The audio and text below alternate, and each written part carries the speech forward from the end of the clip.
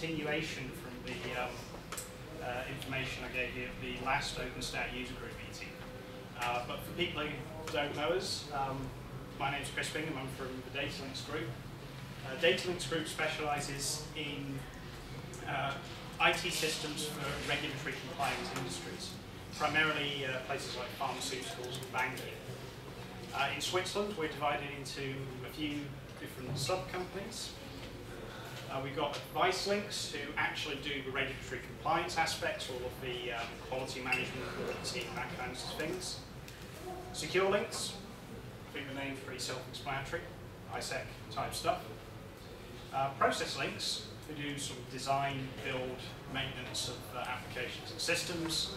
PrimeTrack, who do support and operations, and then the newest member of our group, part of myself and a couple of colleagues here today are from, Cloudlynx. Datalynx Group, we've got offices in the Americas, in Asia, in Europe, about 8 or 9 countries around the world, with about 200 people in total right now. So what are we doing with Cloudlynx, for those of you who weren't here last time? We're building a regulatory compliant public infrastructure as a service provider. The goal here is to offer cloud services which are fully suitable for use in heavily regulated applications. To that end, we're going to make it highly resilient. It's distributed across 3 data centers here in Switzerland, currently around the Zurich area. Basing it on OpenStack, particularly Red Hat Enterprise Linux OpenStack platform, gives us an open source, publicly documented API, so no vendor lock-in by using us. We'll be offering charging models that support both OPEX and CAPEX styles of payment, so traditional pay-as-you-go and upfront subscriptions. We'll be open to anybody. All you'll need to use is a PayPal account. And lastly, and a big differentiator for us on the regulatory compliance side is that we will allow full vendor audits. So when we say we have regulatory compliance, or that we are compliant with certain standards, you don't have to take our word for it. We will let you come and inspect our operations and determine that for yourself. That's actually a big prerequisite if you want to do regulatory compliance type stuff, particularly things like, for instance, GXP compliance applications for drug development or drug distribution.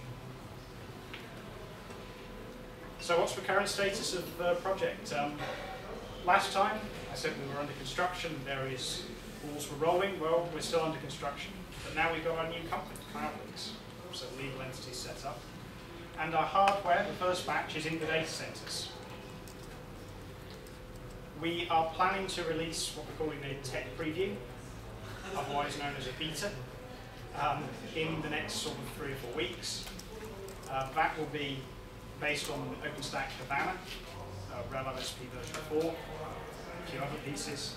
And we're currently targeting a full release, productive release with all the regulatory compliance rolled in for end of September, early October this year. So what's changed since the last time I spoke to some of you, most of you? Well, for our production release, we've decided we're going to have to switch to Icehouse, to RHEL-LSP 5.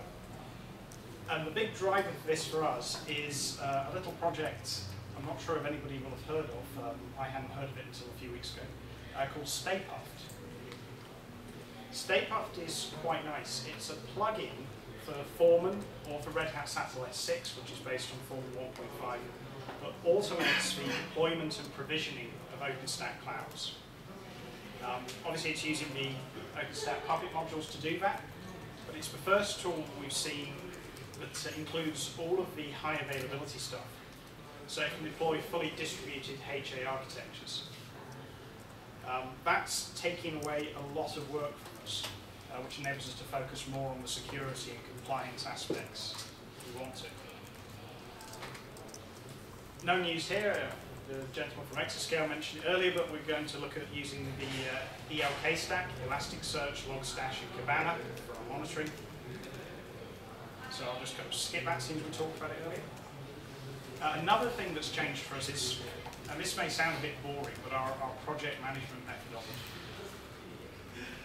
if you've worked in regulatory compliant industries before, you'll know of things like the V model, which dictates how you go about designing and deploying systems to comply with regulations. The V model and systems like it are ultimately waterfall deployments. You start with some specifications and you go through a whole very long process and deploy a massive big chunk of functionality in one big hit at the end. And we started out with what's become Cloudlynx following this standard model, because that's the easiest way to make sure you're regulatory compliant, follow the predetermined path set out by regulators. But as I like to say to our management, in the last 12 months we've successfully proved that that's too slow. In other words, if you've been following this for a while, you'll notice we've missed a couple of planned release dates. It's because, as it turns out, waterfall models for compliance with OpenStack systems just can't keep pace with the rate at which OpenStack progresses. So we're doing something that's not often done, and this is considering we've got about 30 or 40 people whose sole job is to do regulatory compliance for IT and have collectively hundreds of years of experience in it, which is to abandon the V model and the waterfall and move to an agile approach. We're actually based in some Scrum, since we've got some Scrum Masters in the company as well. The goal here is to be more iterative in our deployment methodology and how we build the system. And hopefully this will accelerate things for us. So that's kind of a lesson learned if you're trying to do regulatory compliant cloud. Don't do waterfalls. We've also started to expand a bit on something I briefly touched on last time, which is our plans for private cloud products. We want to be able to offer, in conjunction to our public cloud offering, as near as possible identical, fully API compatible private cloud offering, which has the same regulatory compliance features.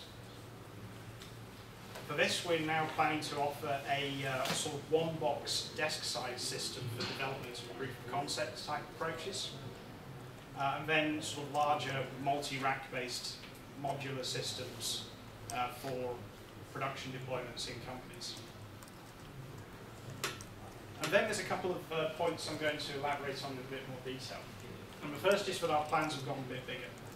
Now, I know the guy from Exascale said earlier that all public cloud providers tend not to talk about how big their systems are, because when the smaller ones of us, Cloudlynx, Exascale, talk about how big we are, we look tiny in comparison to everybody else. But one of the factors of being auditable is that you're going to have to release this information anyway in order to be audited. So what the hell? I'm going to tell you. So what happened with getting bigger? Well, originally, as I said last time, we figured 500, 1,000 nodes, that kind of size. Between the last user group meeting and this one, we had a person who represents all of our investors come in and check our math. He went through all of our numbers, our business case, our business model, etc., and he came back and he said, "You've got your maths wrong." And everybody's sort of heart dropped, "Oh, this is going to be bad." But he said, "You need to add a 0 to all of them." So now we're targeting to have, in the next 18 months or so, about 5,000 nodes in total. We're looking at a couple of different ratios of storage to compute, but the sort of goal is to have around 90,000 cores physical. So what was the rationale behind selecting another 0? Did he think it was just too small to be viable? Well, the numbers of nodes are derived from our sales projections, business case, all that kind of stuff. Okay. The guy looked at all of this and said, you've got the decimal place in the wrong place. And this you're going to have this amount of nodes, regulated ones? Or? Regulated. The whole system, fully regulatory compliant. GXP, eventually ISO 27001. If you've done that, you know it takes a couple of years to do the audit, so we won't have that on day one, but we'll be building toward it. And ISO 9001 is a start.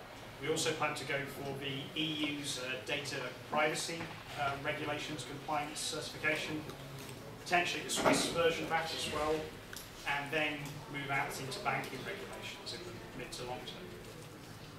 So yeah, so 90,000 cores.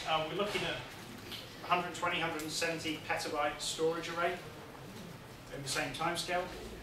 And when you multiply this out into physical terms, several hundred racks, and we're trying to be quite dense on the power, sort of 10 to 12 kilowatts per rack is our target, which multiplies out at something around the 4 to 4.5 megawatts total power, which is quite a nice size, and a very big electricity bill.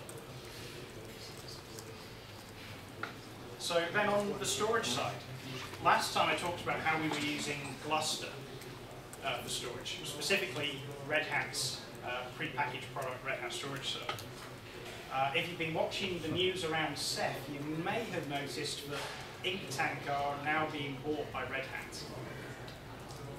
And Red Hat's, well, shall I say, our spies in Red Hat have told us, well, you know, once that's complete, there's going to be a change of strategy.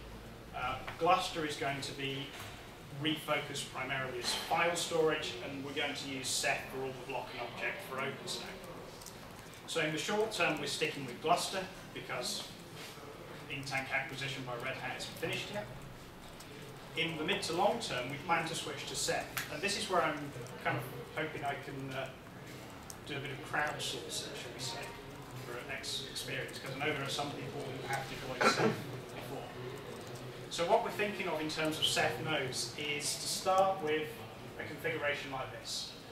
So about 240 terabytes per node of raw disk space. Stick the journals on some nice, fast, write-intensive SSDs. OS on a nice mirror, lots of cores, lots of RAM, and about 20 gigabits of network bandwidth per node. And then we plan to deploy, to start with, first iteration of the Ceph cluster will be about 10 to 14 of these nodes across three data centers. So the storage nodes will be in 2 primary data centers for Ceph, and Mons will be in 3 data centers for geographic corridor. And then grow that to 500 to 700 nodes.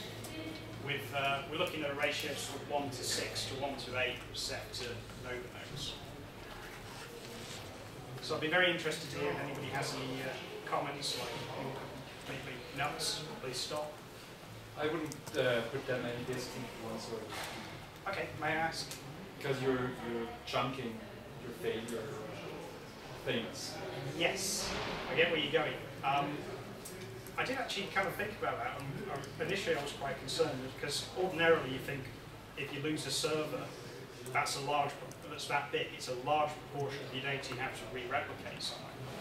And then I thought, well, if we're going to deploy 700 of them, one of these things is actually quite a small proportion.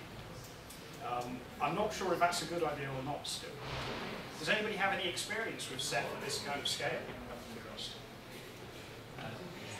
We deploying Ceph, but on a small scale, like for experimental purposes, understand its performance against, for example, Swift object storage. Not on this scale, but the question is, your data centers, what kind of connectivity do you have between them? That's a very good question, and we have a very good answer. Right now, we have, between all 3 data centers, layer 2 connections at 10 gigabits with sub-millisecond latency. We obviously, over time, plan to ramp that up. We've got the potential to go to several hundred gigabits between the 2 main data centers with the bulk of nodes up. Again, layer 2 or dark fiber, sub-millisecond latency. For our full production release, we were speaking to a supplier of network hardware about our big routers and switches. We're looking at stuff with like a multi-terabit per second backplane for the core of the network, the spine of the network. And then when we run over dark fiber, of course, we just plumb that into the switches, and whatever comes out the port of the transceiver is what we get on the fiber.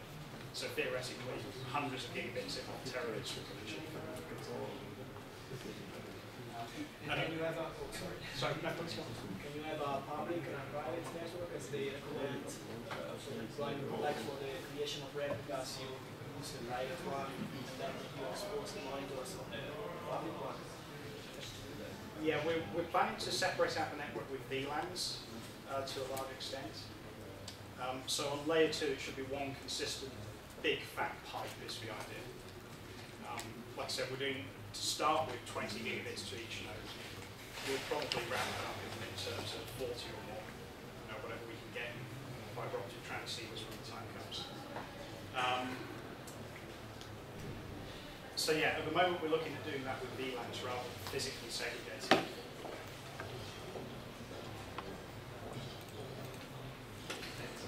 And did you like get in touch with Intac? Not yet. I tried to, but I didn't get any reply. I guess we're a bit busy being acquired. But once we're bought out by Red Hat, we have a very, very close relationship with Red Hat. Yeah. Because I'm hearing that they are really interested in such cases, and they like to sort of collaborate. And, yeah, absolutely. We've got a very good collaboration going on with Red Hat. One thing I didn't mention, because not want to sort of show off too much, Stay Puft. About a year ago, we were raising lots of concerns with Red Hat about HN deployments and suggesting ways it could be solved. Stay Puft is pretty close to what we were talking about a year ago. So is that something that Red Hat is developing now? Red Hat as an open source project. So like Red Hat's developers are the main ones behind Foreman, they're also the main ones behind Stay Puft. We obviously weren't the only ones making that comment that the deployment story needed to be better. But it's, I've got to say, it's like pretty much exactly what we asked for, so we're very pleased. Okay, any other comments, questions at the moment? Okay, so to give you a quick final finish-off rundown of our midterm architecture when we move to Ceph, this is what we're thinking of. So we're going to separate out some of the persistent stuff, the queues and the databases, from the main controller nodes. And then, hopefully, as Neutron in particular matures and becomes more horizontally scalable, our controller nodes then become stateless, scalable things. We can just add more information. On the Ceph side, as I said, we're looking at maybe 3 to 5, we're thinking, Ceph nodes to begin with, distributed across 3 data centers. This is so that we have a geographic quorum. So, you know, if a plane lands on one of the data centers, we can carry on functioning with the remaining 2, whichever one it is we lose. Yeah, and then lots and lots of compute nodes, the 2 main ones. Okay, so if you want to get into what's your basis of the company, or how many people are you, and where do you come from? Okay, so Datalynx Group overall is about 200 people, spread across about 8 or 9 countries, from many more countries than I can remember right now. The actual team that's working on this, if you count all of the areas, sales, communications, etc., service development, we're looking at, I think it's about 20 or 25 people right now. The technical team is currently, including myself, 4 people, but we've got 3 more people starting in the next couple of weeks. As I kind of commented on this last time, it turns out that hiring these sort of people with these sorts of skills in Switzerland is very challenging. So it's been a long process for me getting there.